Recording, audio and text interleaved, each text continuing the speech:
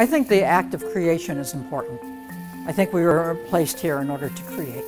The satisfaction of making something with your own hands, that's what Pratt offers to the community.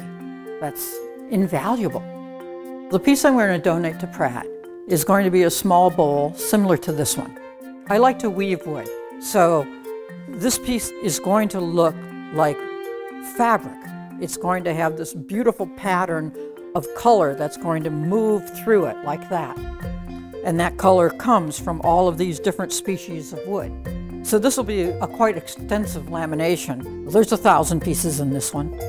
Pratt was the first opportunity I had to teach a 5-day intensive masterclass. I enjoy teaching very much, especially women. And so I love the opportunity to explore with them and to show them what I've learned and then have them take it to the next step. And you can learn proper technique, and then you can take that technique and you can interpret it the way you want to, so you can express yourself. That's what I love about this work, and I like to share it with Pratt.